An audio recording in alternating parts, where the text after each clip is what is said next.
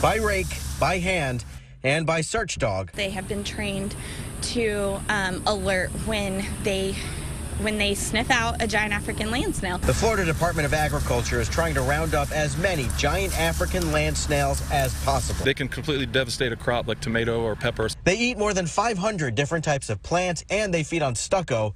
And now state experts are confirming what they suspected. The snails found in Pasco are carrying a harmful parasite. We did find rat lungworm in the last week. Rat lungworm can cause meningitis in humans. Another reminder to avoid touching the invasive snails.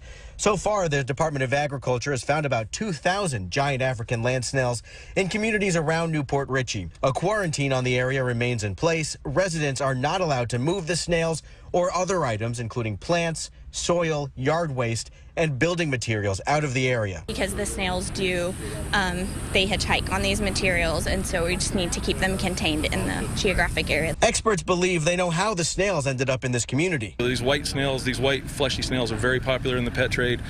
Someone probably had a population in an aquarium, got tired of them laying so many eggs and dumped them, and then all of a sudden we've got a population explosion. Eradicating them is time-consuming.